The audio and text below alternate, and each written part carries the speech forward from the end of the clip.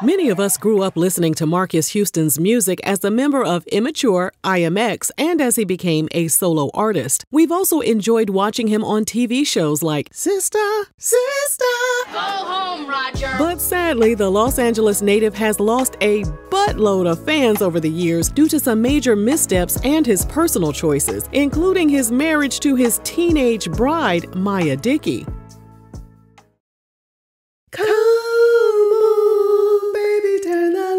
Let's get naked. Just kidding. But we do want you to scoop up something to munch on over at rrgsnacks.com, our online concession stand that has an assortment of carne asada beef jerky, toasted corn nuts, and buffalo ranch popcorn. Marques has an impressive list of girlfriends, and they're all baddies, including actress Jennifer Freeman, who he was allegedly engaged to. And before y'all start, no, he never dated Beyonce. And there's always the rumor about you and Beyonce. Yeah. Any truth in that? So, moving on, in 2015, his Dinner with the Stankershettes co-star Karrueche Tran posted an Instagram photo with her miniature cheeks poking out. Marques took to the comment section to respond. Damn, look at all that booty. Can't even see your face, 'cause that booty in the way. Karrueche's ex-boyfriend, Chris Brown, wasn't having it. He took a screenshot of Marques' comment and reposted it to his Instagram story with the caption, "Go home, Roger."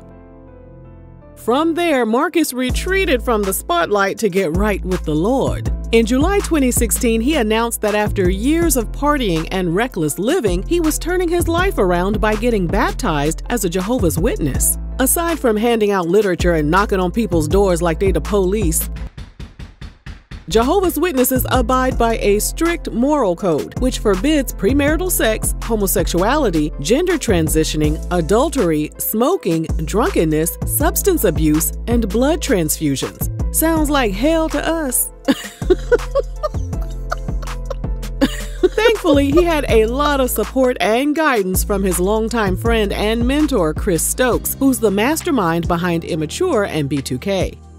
Meanwhile, Miya was born on October 7, 2000, and grew up in California. She told Rolling Out magazine she was primarily raised by her grandparents, and although her father wasn't in her life, she had a good relationship with her mother. As a teenager, her family introduced her to the Jehovah's Witnesses.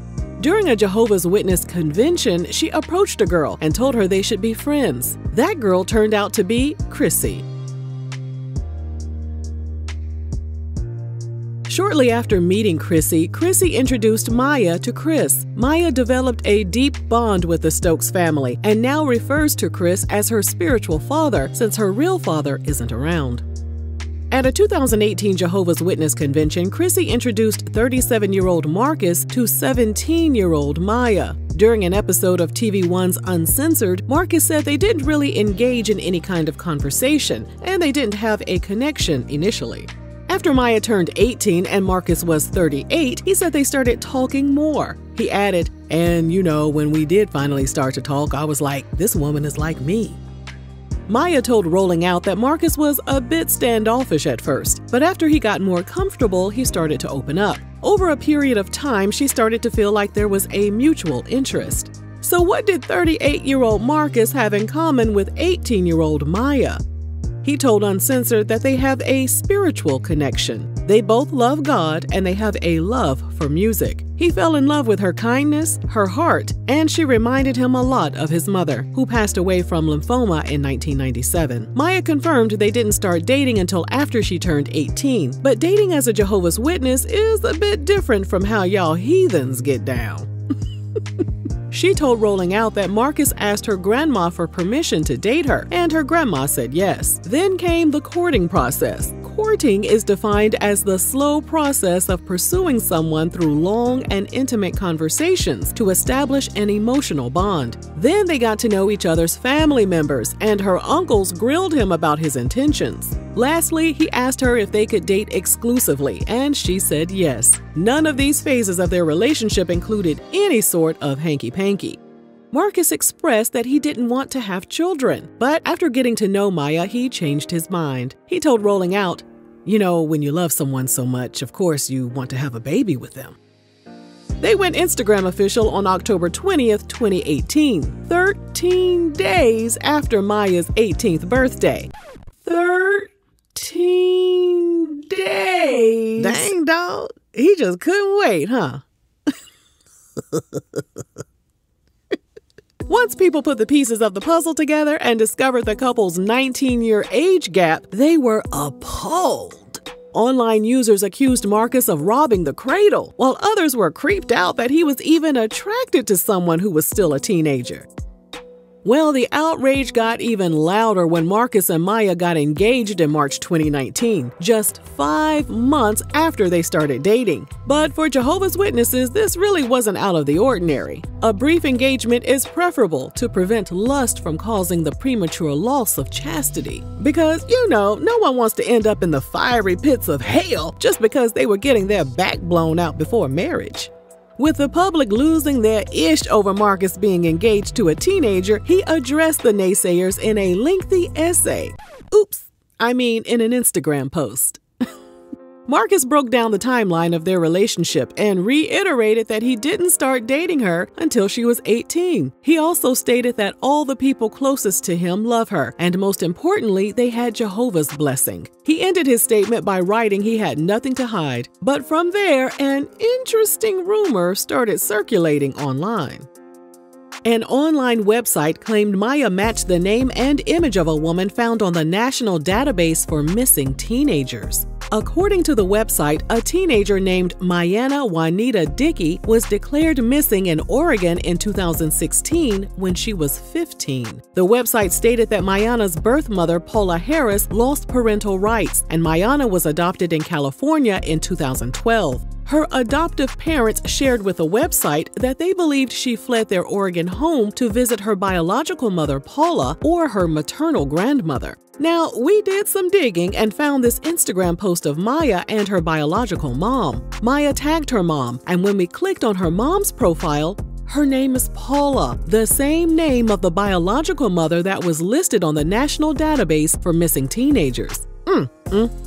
Jehovah, take the wheel. So were the rumors true? Was Miya really a runaway? Well, as far as we can tell, Miya nor Marques have addressed the allegations. In August 2020, 19-year-old Miya and 39-year-old Marques got married in California in front of a small number of guests due to the pandemic. Marques told People magazine that they didn't do special vows. Instead, they opted for a special handshake when the officiator announced, "You may kiss the bride." They welcomed their daughter Zara in December 2021, and they settled into a nice, quiet life together.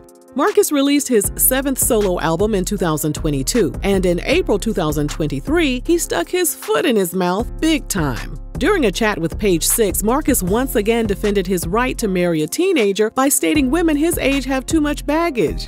Wait, if women his age have baggage, then doesn't that mean he has baggage too? You know what? Never mind. He went on to say that women his age were typically single mothers, and that was a red flag for him. He never wanted to have children, and his dad always told him that if he did have kids, he needed to be with someone that didn't have kids, so there was no baby daddy drama. He also said women his age were too independent and acted like they didn't need a man in their life, but he was a provider, and he wanted to be with someone he could take care of. He went on to say that he has dated a lot of women, but Miya was the one who captured his heart. She was everything he prayed for and everything he wanted in a woman. He added, "Although she was young, I'm young in spirit."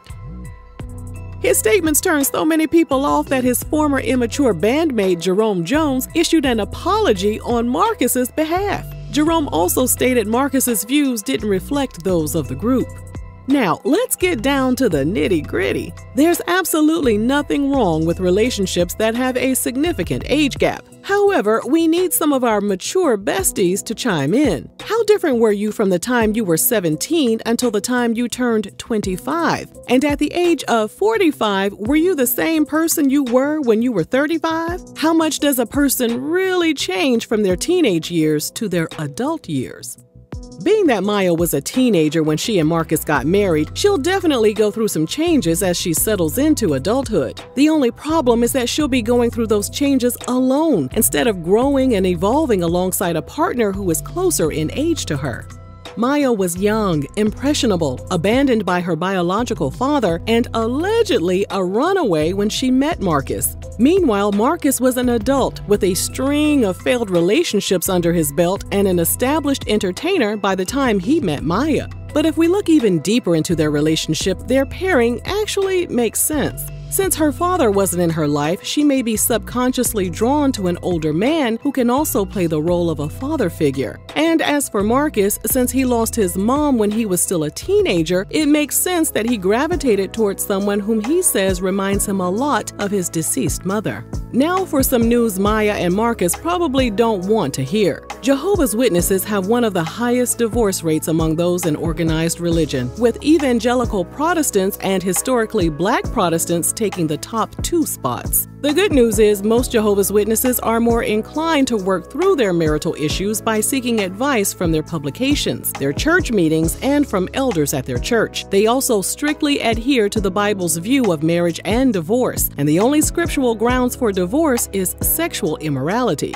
In other words, it's highly likely that Miya and Marques will spend the rest of their lives together, unless one of them decides to say screw the church and go buck wild all of a sudden. As outsiders looking in, this relationship seems all sorts of strange, and if Marques didn't have the comments limited on his account, we just might add a few red flag emojis to his most recent post. However, their relationship appears to be working just fine for them, and at the end of the day, that's all that really matters. If you enjoyed this video, let us know down below, and thanks for watching RRG.